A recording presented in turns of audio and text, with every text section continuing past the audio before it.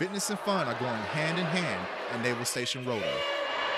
The Kids Triathlon puts these mighty athletes to the test in a number of events. It's a great community event. Even if your children aren't participating, it's a great way to cheer on the children that are participating. It tests their physical ability, gets them ready for sports that they might be doing, just to maintain a healthy lifestyle. Children from the ages of 4 to 14 competed while their parents cheered them on. Sports are a real important part of our lives, and I think it's a great way to spend time as a family on a Saturday morning and get them involved and they have fun and learning to compete, and it's important. For all their hard work, the children received medals and a feeling of accomplishment. Seaman Derrick Cushman, Rota, Spain.